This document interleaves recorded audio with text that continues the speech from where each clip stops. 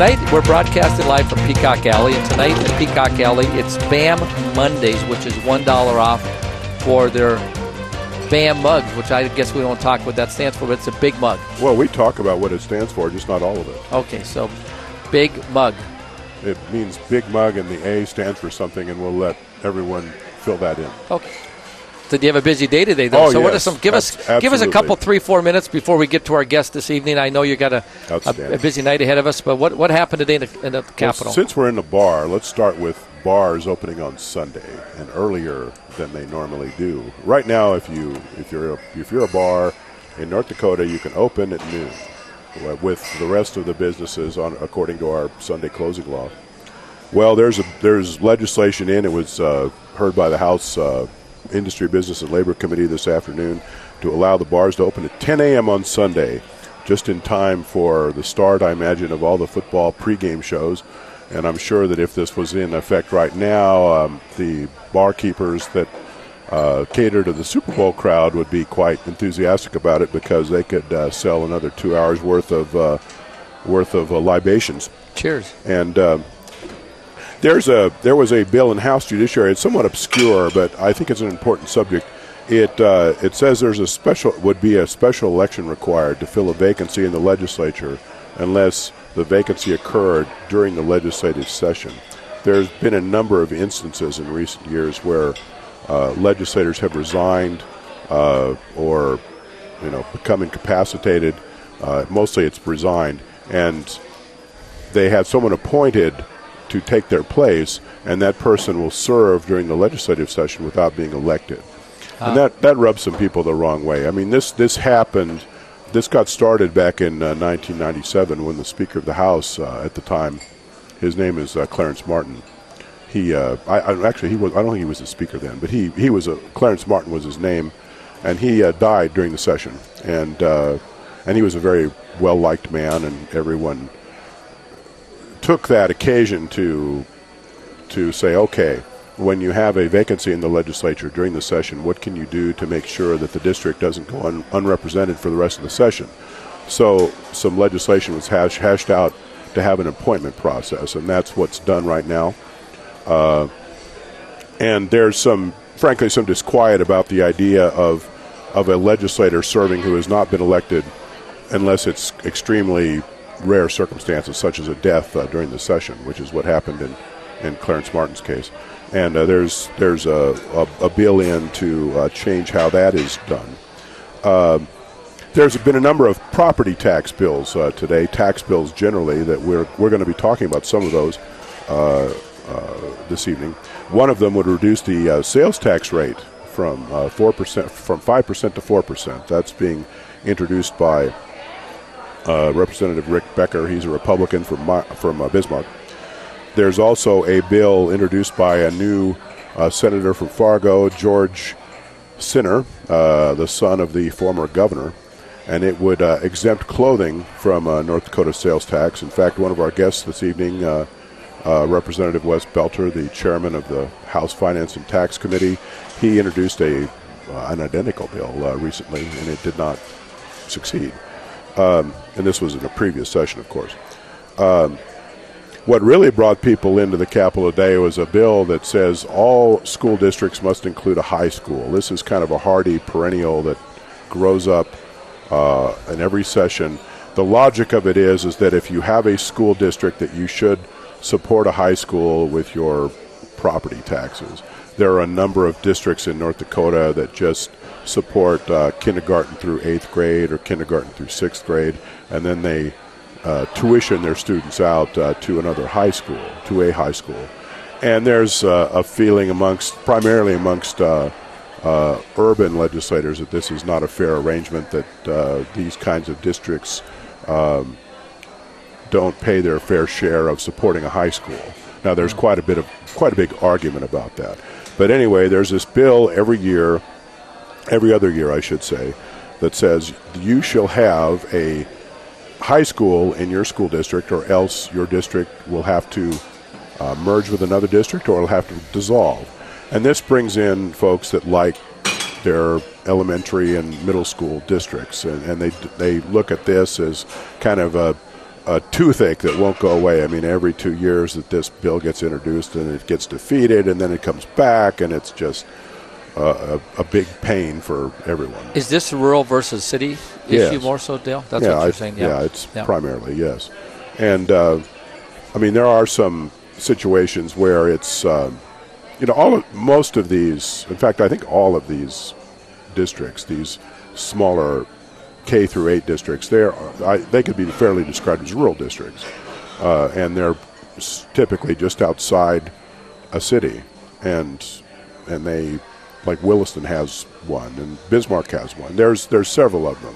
There's dozens of them. Maybe not dozens, but there's more than a few. And anyway, this bill brings in the folks that are supporters of these districts and basically say, we provide a good education for our kids, and we don't think that we're shortchanging anyone in terms of supporting a high school. And why is it that you people are always on our backs wanting to get rid of our school districts? I see. And it's a very interesting debate. We wanted to speak to a couple of gentlemen this evening who are experts on the subject of property taxation, or taxation generally, and property taxation in particular. We have Representative Wes Belter. He's a chairman of the House Finance and Taxation Committee. He's a former majority leader of a Republican majority leader in the North Dakota House. He served in the 2001 session as majority leader just after John Dorso left the House. And he's been, when he was a majority leader, as far as I can remember, he's been the chairman of Finance and Tax, so he's quite familiar with the subjects that we're going to be discussing this evening. Also, we have Senator Jim Dotzenrod. He's a Democrat from Wyndmere. Senator Dotzenrod is on the Senate Finance and Tax Committee. And back in the days, and these days did exist for folks that might be doubtful about this, there was a time, believe it, and it wasn't that recently because I'm not like 100 years old or anything, but there was a time in the 80s and 90s that the Democratic Party had control of the Senate and the governorship, and things were politically quite a bit different than they are now. And at this time, Senator Dotzenrod was the chairman of the Senate Finance and Tax Committee, and also the chairman of the Political Subdivisions Committee. Okay. And so we have two gentlemen here who are very well qualified to talk about property taxes and taxes of all kinds. And what I wanted to start with was Senator Dotzenrod has a bill that essentially would forgive, I think it's the first $4,500 of taxable valuation from property tax. What this would have the effect of doing is it would exempt a large portion of the property value of a home from property tax, and the state would make up the difference to local governments. And this it carries a fairly significant price tag, actually. And we'll get into that in a moment. But Senator Dotzenrod, please describe what your bill's intended to do and what the strategy is here. Well, the bill has 3 sections, and the first section applies to residential property and provides a reduction of it's a $100,000 of value off the first $100,000 of value of that home. There's a provision in there that says the most that any one taxpayer can get is 80% of that, because the feeling is that there should always be some residual tax on a home of some kind, even though it may be small. There should be some. So we leave that 20% of the first $100,000 on there, and that is the reason is we feel that there should be some connection between the local boards, the school boards, the city council, the park board, whatever taxing districts are affected by the taxes on that house. And this bill that came out of the interim committee, and mine does not. Mine is a separate bill. But the one that came out of the interim committee did that. It did retain that residual value. And there's a concern that if we get too many homes that have zero tax, that there's going to be a lack of interest on the part of the homeowners about what the spending levels are set by the city council or the local taxing district board. So that's kept on there. And that does reduce the fiscal effect of the bill, because you can't get that full $100,000. You can only get up to a maximum of 80% of that, or $80,000. The second part of the bill applies that same dollar amount to the farmland that would be farmed and owned and taxes due on, that is farmed by a farmer living in a resident that is not subject to property tax. So and then the third part of it is a renter's income tax credit that allows them a certain amount of credit off their income tax based on 15% of their monthly rent, with a cap, an annual maximum of $900 in credit, which would be $75 a month. So those are the three parts of the bill, and the theory and the idea behind the bill is to try to find some way to get property tax relief spread out over a large, wide group of people that represent families that live here, that are residents here. The current buy-down we have on the mill levies does, a certain share of that does go to out-of-state interests. So that's where this bill came from.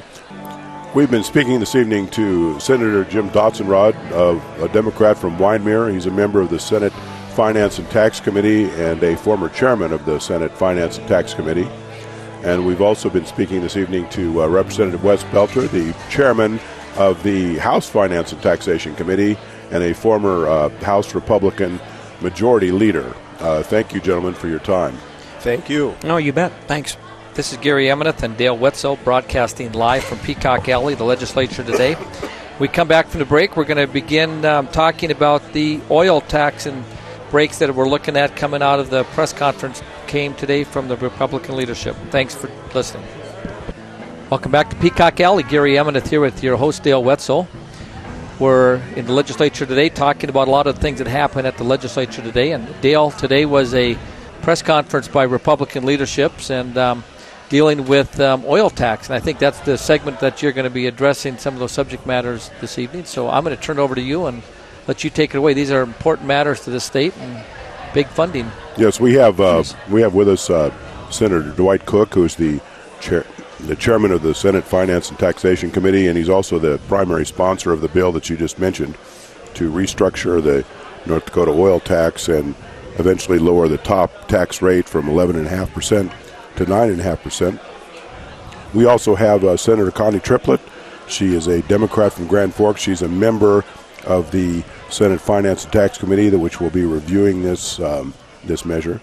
Just to give the most basic summary of it, it restructures North Dakota's oil tax and lowers the top rate beginning in January of 2017 from 11.5% to 9.5%. Senator Cook, I'm sure that that is going to be frankly, a principal criticism of this bill, in that oil, it proposes eventually to reduce the tax rate for oil production in North Dakota at a time when oil production is booming under the present tax structure. And could you just discuss why you think that this is necessary? Well, first off, Dale, thank you for having me here tonight. And I think, considering the statement that you just made, they should really like this piece of legislation. The bill does some things immediately, and then, of course, it does some other things in 2017. There'll be almost 2.5 sessions that can happen before 2017. We're all concerned about the oil industry. We've become pretty well addicted to this revenue, but we got to understand just how volatile this industry is. There's a lot of things that can certainly affect this industry, affect the revenue stream in North Dakota, and so many of these things that can have a tremendous effect on it, we're not in control of. So it's a volatile industry. It's a tough time to make decisions. So the bill's doing some things immediately, July 1st, 2013. We're fixing the property, stripper well property exemption. That's going to cost, that'll be an $83 million tax increase on the oil industry. I don't think now is the right time to increase taxes on the oil industry. So we've put some other things in the bill to try to minimize the effect of that tax increase, and we got another stripper well or another exemption available for wells outside of the Bakken and the Three Forks. We've changed the definition of stripper wells from 30 barrels for the deepest wells to 45, the threshold, and so it's going to end up being a $28 million tax increase this biennium. And then in 2017, of course, the tax rate goes down. But what the oil industry is giving up, and what we all have to understand, is all of these other incentives that we have out here that are tied to a trigger price. I think that price right now is about $53.20. And, you know, who can predict what this industry is going to be like in 2017? Who can predict what the price of oil is going to be like? But if these triggers kick in, if that oil goes down to that price again, that could cost the state $2.1 billion. So they're giving up a lot. I don't look at this as a tax decrease. We're trying to just bring some stability and predictability to the oil industry so we can all make some wise decisions. Senator Triplett, what do you think of that analysis? Well, you know, I start from the place where I start on a lot of bills in the Finance and Tax Committee, which is that our legislature has a flawed system of analyzing the fiscal cost of bills. As you know, that Legislative Council is required to provide us a fiscal note on each bill that has some fiscal impact. And so I think that what Senator Cook has described for you is an accurate reflection of the fiscal impact of the current bill for the upcoming biennium. But by putting off the tax reduction to 2017, we don't even ask our fiscal analysts in Legislative Council to tell us what the real costs will be over time. And I think just a very conservative analysis would suggest that we are looking at giving up billions and billions and billions of dollars over the next 40 years by this reduction. So granted, Senator Cook is correct that the oil industry is giving up something by giving up the exemptions that are in place for them should oil prices drop again. But they are asking, or Senator Cook is asking, the people of North Dakota to give up billions of dollars in revenue over the next generation. Got a question for you related to the extraction tax. That's 6.5%. So because of the way they're doing the Bakken wells, so because they got one down and now because it might be going 90 degrees different direction, is there a certain size of where that stripper well is protected? In other words, is it like in 40 acres, 80 acres because of the direction they go out? And that's something for our listeners out there. Now, we may all kind of understand it, but to try to get a handle on 6.5%, that's a lot of money, obviously, that the oil companies aren't paying. But the development of the Bakken is going to be many wells on what these low-producing areas are, and that's the exemption you're specifically talking. Is that correct? And the stripper well property, as Senator Cook accurately stated, was developed by the legislature as an incentive in the days of the vertical wells when there were a lot of dry holes, and it was an attempt to encourage the oil industry to come back to those areas and try again to find oil in what had been a dry hole. And so those were typically 40-acre spacings, as you mentioned. Now with the horizontal drilling, the spacings are typically 1280s, which is 2 full sections of land. Sometimes they're twice that and even 3 or 4 times that. And so whatever the unit is defined as, you know, by the Oil and Gas Division and the Industrial Commission, that's the unit we're talking about. So if you drill one well in a 1280, for example, and then let it sit until it declines down to stripper well status, then you come back in and drill 8 more wells and they all come in at 1,000 barrels a day, they would all be stripper wells by the way the stripper well property is. So I think Senator Cook and I are in complete agreement that is an exemption that has to go. It was designed for the days of vertical drilling when finding the oil was not guaranteed by any means, and now we're drilling at virtually 100% as long as people stay inside the outer limits of the Bakken. Senator Cook, related to the bill, are there additional provisions that these incentives that go in place in 2017, are there additional things that are important outside of this extraction tax of these stripper wells? What are some of the other additional parts of the measure besides is it flat? To stay at 9.5%, is that kind of a permanent fixed number as opposed to the variable of the production of the price of oil in the market? It'll stay at 9.5%, but there are 10 other incentives that are going away in 2017. And just the easiest way to explain these incentives is to show what it does in the real world. Senator Triplett talks about the taxpayers' money, but this is what I talk about when we want to bring stability. And the listeners can't see this, but I have a chart in front of me that shows what our effective tax rate has been for since the last 12 years. I have it here. And it goes all over the place, but you can see that we have had many years where the effective tax rate was down around 7%. And then it started coming up as these incentives kicked out. And we've had a nice increase now for the last 3 or 4 years that is bringing it close to 11%. I mean, we may have a 11.5% total tax. That's the most a tax that any well is going to pay, but some are paying 11.5, some are only paying 5, so we end up with an effective rate. This effective rate could go down to 7% again, real quick. It could go down real quick, and that's what it is that I am trying to stop from happening. I want to bring some predictability in here, just get a steady rate. I think if you average this out, you might find that we're below 9.5% over the last 12 years, and it's a complicated tax rate. We've done it to ourselves, and we ourselves now have got to fix it. We've introduced a bill today that I think is the place to start.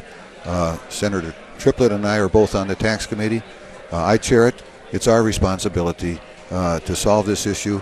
We're going to sit here and have a lot of discussions during the next few months. Ultimately, I believe, and Senator Triplett will agree, that I think something's going to go to the governor because the stripper property fix has got to be taken place of. Competition with other states that have shale rock formations. I mean, what are their tax rates? Is that an important factor in the argument over whether North Dakota should restructure its oil taxes? Well, I think the oil industry, of course, is a very capital-intensive industry. It's a lot of investment. They're all going to look at where they can get the best return on that investment. And if they think that they can get it better somewhere else, that's where they're going to go. I think as far as our tax rates go, if you look at our tax rate on oil, I think you're going to say that we're probably on the high side. I think if you look at all the taxes that get imposed on the industry from state to state, I think we're the only state that doesn't impose a property tax, does not impose a property tax. So I think we ultimately end up probably in the middle of the pack out there. But it also costs a lot of money to bring that barrel of oil to the ground out here in North Dakota. We got winters. Texas does not. They're going to look at what it costs to bring a barrel of oil to the ground. And we do have competition. We invented shale or drilling in the shale here. They're all using it now.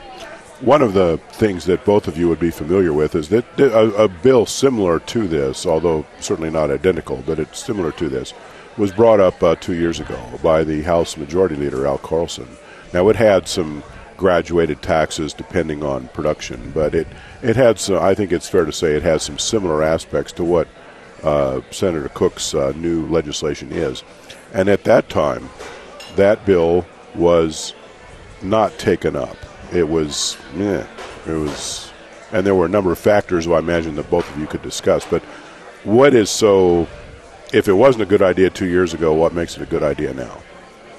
You'll have to ask Senator Cook. It's all about timing. 2 years ago when that bill came in, it was after crossover. It was amendments to a House bill that we had in the Senate. If we would have put it on, we would have never had a hearing on that bill. We'd have never been able to take input from the public. I think that's very important. This bill, now that it's introduced at the beginning, will get 4 hearings, one in the Senate tax, one in the Senate appropriations, and then the same thing in the House. The other thing is we didn't 2 years ago know the size of this oil industry. The rig count was still going up. Production was still going up. We now have answers to that. We've seen it level off. We've seen the rig count start to go down. We know where the Bakken is. We just had our first month of decreased oil production. So we know a lot more than we did 2 years, and a lot of times with legislation, finding a solution to a problem, timing is everything. Senator Triplett, do you think that was it a matter of timing 2 years ago, or is it because it's a flawed idea? No, I think Senator Cook is correct that the idea didn't really gel until after crossover, and so I think everybody was concerned that a major change like this should have proper hearing. So I think that was why there was reluctance on the part of everyone in the legislature to bring it up. I'd like to respond, if I could, to the notion about competition with other states. I think that was more of a concern, 20 years ago, 30 years ago, when we had oil booms in the past, and there was really very little expertise inside the state of North Dakota in terms of knowing how to drill an oil well. In this go-round, we've got a fair number of homegrown oil men who have figured out how to drill the Bakken. And so even if the major companies who have assets in other states decide to pick up and leave, I think that the void would be filled by our local folks who have no assets, as they refer to them in the oil industry, in other states. And so I'm not as concerned about competition as I would have been if that hadn't happened. So, I think we owe something to our local folks who have figured out how to play in this industry, and that will keep us going no matter what happens in other states. Now, obviously, as Senator Cook said, the world price of oil collapsing would obviously hit everyone. But if it's just a matter of the major companies deciding to take their rigs and go play somewhere else, I think we have people here who would continue the industry. You raise a point that I wanted to raise with both of you. Our taxes and the state's tax structure really that important, and is it just, frankly, a function of the oil price? I mean, as long as the state's taxes are not exorbitant, which I don't think that anyone would argue that North Dakota's taxes are exorbitant on the oil industry, isn't price everything? I mean, Absolutely. Taxes almost don't matter. I mean, if the price of oil is $100 a barrel, if the tax is questionable, well, people will still be piling in, looking for their strike. I would have to argue all you got to do to answer your question is look at Alaska. They drove them out of the state with taxes. So there is a point where taxes do matter. I think the question we can debate is, what is the point? All right. Yeah. Do you agree with that, Senator Triplett? Oh, sure. I'm sure there's a point where you could drive people out, but I think we're a long, long way from that point in North Dakota. We've been speaking this evening with Senator Connie Triplett from Grand Forks. She's a Democrat, and she's a member of the Finance and Taxation Committee in the North Dakota Senate, and we've been speaking to Senator Dwight Cook, a Republican from Mandan, who is the chairman of the Senate Finance and Taxation Committee. They're going to be taking up an oil legislation that we've been discussing, which is sponsored by Senator Cook, and it's going to be one of the major bills of the legislature. Coming live from Peacock Alley, this is Gary Eminet and your host, Dale Repko. Thanks for listening.